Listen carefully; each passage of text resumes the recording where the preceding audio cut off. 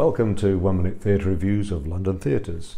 In these guides I give you the insider tips on what you need to know to get to the theatre, find your way around it, use its bars and toilets, and book the best seats. The Noel Theatre was formerly the Albury, and before that the New Theatre.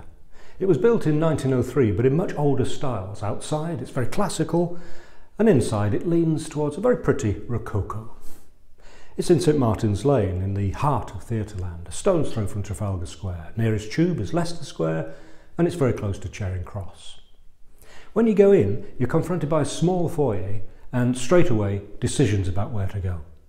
You'll see ladies' toilets, but they'll be busy, so go to the area where you're sitting, unless you're in the Royal Circle, in which case you're in the area where you're sitting because the Royal Circle is on the ground floor. You go downstairs, lots of stairs, to the stalls, and upstairs to two more levels, the Grand Circle and the balcony.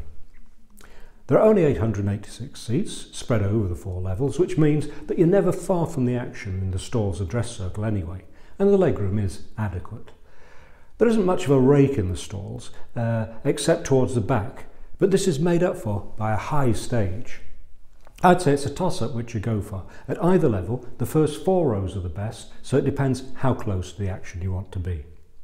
There are bars in the stalls and dress circle, no food, but then the theatre is surrounded by restaurants. In common with many West End theatres, the toilets are woeful.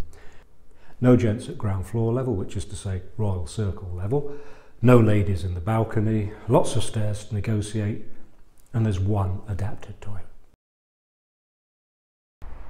Check out my other guides to London theatres, and please subscribe to 1 Minute Theatre Reviews for my regular reviews of the latest theatre shows.